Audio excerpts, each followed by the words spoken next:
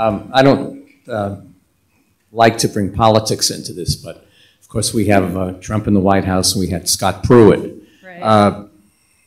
Was the Obama administration a little bit more diligent as far as the EPA was concerned and their findings? And no. No, I mean, my research, these Freedom of Information documents, and a lot of them came during the Obama administration. When Obama came in, he did try to put in a new scientific integrity policy to protect, presumably to protect government scientists who were trying to, bring out information that is not necessarily good news for big corporations. Because this problem has gone on for decades through Republican and Democrat administrations, where the big, powerful companies essentially control the science that happens inside the agency. So he put in place this policy, and they talked a good game. But the scientists that I've talked to and that have been polled, there's a group that represents public employees, public scientists in Washington, and they, talk to these people all the time, and they do anonymous polling, and they said it really hadn't gotten much better. Unfortunately. You see, this is not a feel-good story. It's not. Sorry. Okay, anybody else? Yes, hi. Thank you very much for this presentation. Can you speak at all to local exterminators and the spraying for mosquitoes and the rights of my neighbor, this summer sprayed her whole yard, and it covered my, beautiful little garden. Yeah. And then I went to wash it off, and I'm like, all right, I'm washing it off in the soil, so it's still growing. Do we have any rights regarding that? And the spraying overhead from the planes for the mosquitoes. Right. I mean, that's really scary. The aerial spraying, I mean, you're going to see that probably more if you live in an agricultural or rural community. My brother and his little babies live right next to a farm field, which is, there's aerial spraying going on all the time. But yeah, I mean, I see more and more people doing that, being aware like you're talking about, and you go over and you say, what are you spraying? Whether it's the city guy coming around or your neighborhood guy, or what are you spraying? I need to know that. Do you know, what are the wind conditions? What is the temperature? Is it volatilizing? Is it drifting, right?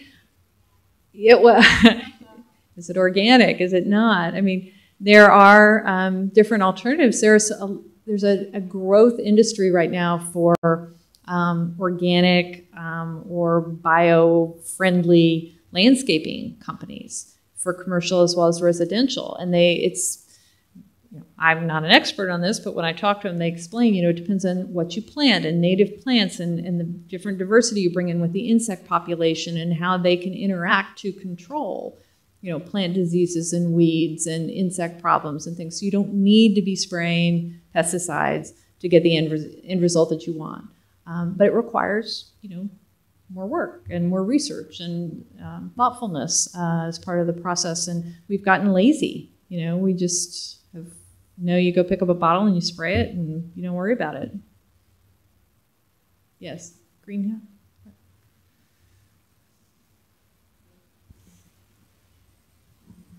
Hi. Hi. I'm a beekeeper, member of Long Island Beekeepers Association, Great. Which has exploded with growth. We have 350 members now, and the room is always filled. One of the things that we do is we bring in a lot of major researchers, and the whole process is becoming much more scientific. Mm-hmm. Just a small retrospective of what's going on in relation to your neighbors. I live near a farming area, but suburbia is just approaching at the edge. And last year I started out with 3 new beehives. As is quite often the case, you do that at the beginning of a season. You might refresh it if you think that your queen is old. And as soon as I was done, I walked across the street, and there's a property ringed in yellow insecticide banners across the street. Now, the decline of bees on Long Island started in the 1950s, and that was when residential development took over, the more rural development. And the main crop in the spring is dandelions. And that's what was being killed over there. That was just in the spring, just at the cusp. So it's an uphill battle, and you feel good if you make it through one season, even if you aren't able to say, oh yes, I got as far as getting honey. At least you're getting the population out there, and they're working very closely with local wildflower organizations as well. I had another thought, perhaps as a way that we can generate some activity within the organizations that we have. We do have some leadership that could make that happen, to collect some information for you. And I just want to ask you a question. The beekeeper industry has been really concerned about neonicotinoids, and there's a great deal of science that shows that the decline in the bee population could be due to neonicotinoid exposure. But of course, the corporations that are selling these chemicals are saying, no, it's these mites, that's affecting the bees, right? It's these problems. What is your feeling on that? I think it's the neonicotinoids. The neonics. Yeah. What I saw in the book from Katie Singer, who was here a few days ago, they also find that there's a problem with exposure to microwave towers from the cell. Right, yeah. So they're all bucking sorts of it things in other directions. But people, and I talk about that a little bit in my book, Whitewash, people, it's not honey necessarily that we need to care about, but bees also are so important in pollination. They're pollinators, of other key foods. On the East End, there's a lot of people just emphasizing planting pollinator gardens. Take up your lawn and put down a variety of things that attract pollinating plants. The problem with I'm not going to pronounce it correctly, is, from what I understand, it leaches a lot of natural chemicals out of the soil, so that if we do come to an area where we could bring in more biological controls, it will be decades before we can build up some of the natural richness in the soil. Yeah. I mean, that is definitely something that scientists have been looking at for many years, is the harmful impacts on the soil if you use glyphosate over and over again, and how it essentially does rob you of some pretty important nutrients. One interesting example I could give you, there's a USDA scientist who was working out of the University of Missouri for USDA, and he was studying the soil. He studied it for 30 years, and he started seeing real problems with glyphosate impacts in the soil. Tried to write about it. This is a USDA scientist, and I was talking to him about it, and he got in a whole lot of trouble, and was one of the many scientists who got suppressed and had his research censored. And University of Missouri, it was ironic, his office there was a window and it looked right out on a giant auditorium named Monsanto Auditorium, because they had given so much money to the university. Yeah.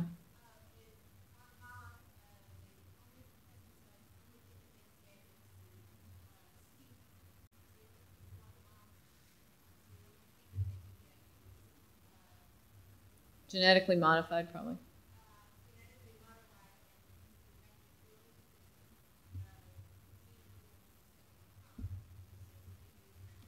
Yeah. That's crazy. Anybody else? Sorry. Yeah? How about?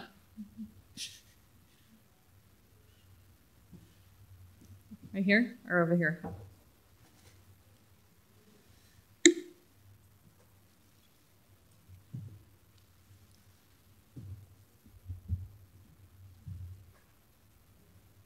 It doesn't work anymore. What's happened?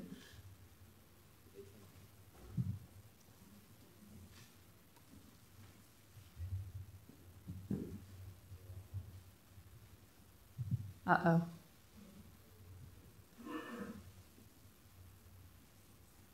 Do you want to shout? Shout it out. Oh.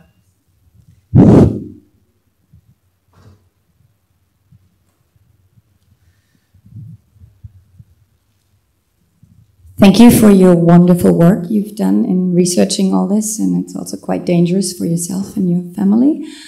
As I mentioned earlier in Caitlin's presentation, that the Swiss Federal Health Ministry released a study in 2013 that 92% of the toxins in our food are in the animal foods, and of the 92, 54 is in dairy, as everything is stored in the mammary glands of a lactating mother cow, and that's actually what we're consuming when we consume dairy and drink mother's milk from a cow.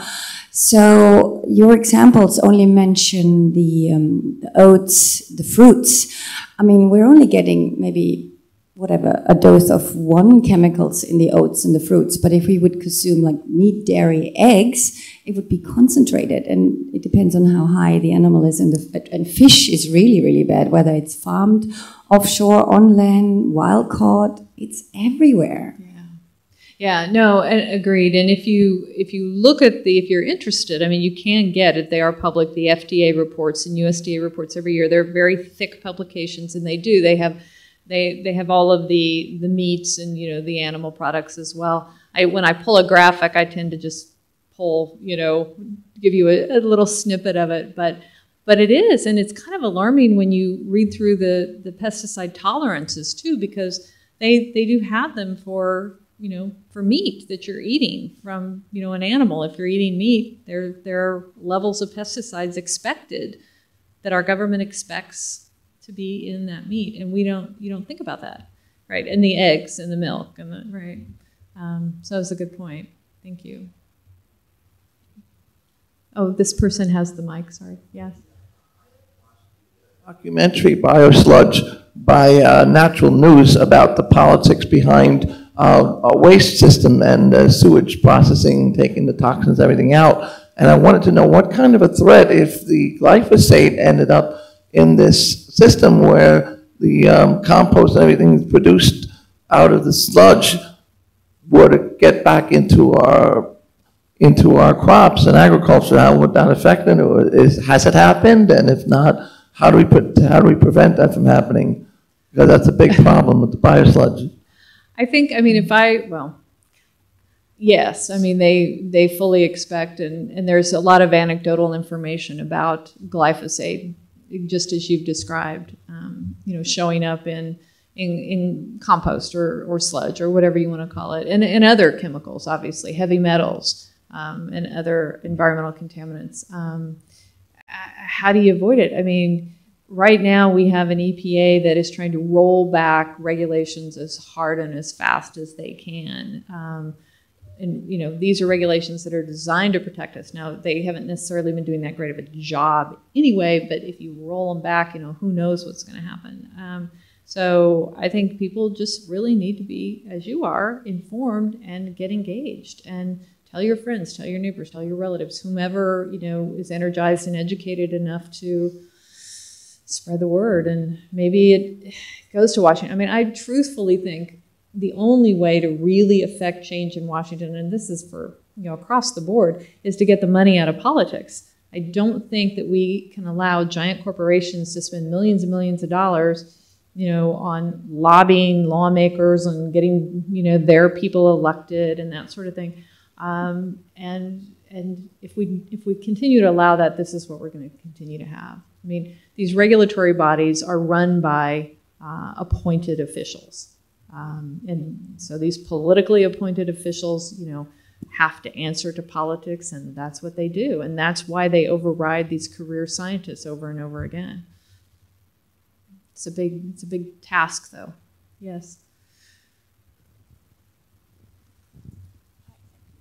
Is Monsanto still suing the smaller farmers for the, what is it called, the downwind, I guess? Yeah. Are they still getting away with it? I'm not aware of any active lawsuits right now, but they've certainly filed, hundreds, I believe, of those against farmers around the world, and they generally win them. For patent infringement is what they're calling it, for the GM seeds that you're talking about. Yeah. I knew you have a question. Who's got the mic? Hi. Because you were saying, what can we do? One of the things that I think we all can do, if you're not already members of AVAS, are you aware of that I'm aware of AVAS. Organization? Mm-hmm. They are the international group, global group that have managed. AVAAZ. It's an international group promoting peace and power to the people and justice, social justice, yeah. and detoxification of our planet.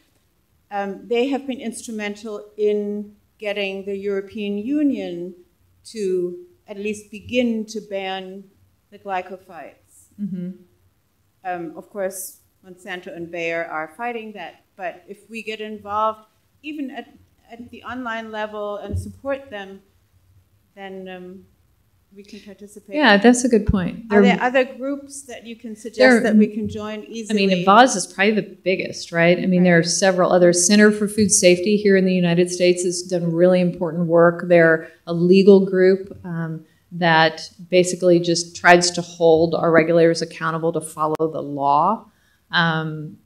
Because they've won several court cases where they found that the EPA and the USDA just kind of skirt the law in a lot of cases and hope nobody finds out. And so that, that's a very important group. Pesticide Action Network is a good group. There are a lot of them out there doing work. Yes?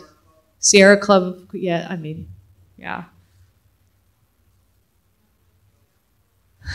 Yes. No.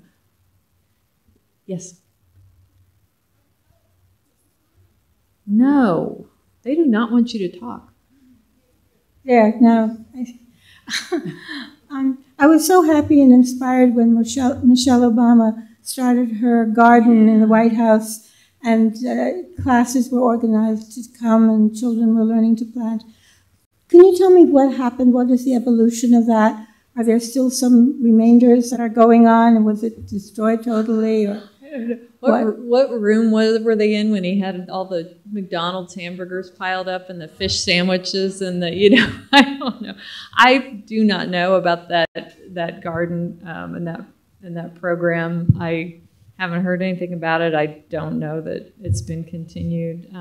But obviously the organic industry is growing pretty dramatically, and food companies that I talk to, are recognizing the trend, and they are recognizing, and what they told me is that, people got really worked up about GMOs and then, wanted non-GMO, and they were very concerned about that. And they see now people being educated and concerned about pesticides in their foods. And the food companies are trying to get ahead of that, and meet the consumer need and the demand. So the more consumers become aware and you vote with your pocketbook, the more the companies pay attention.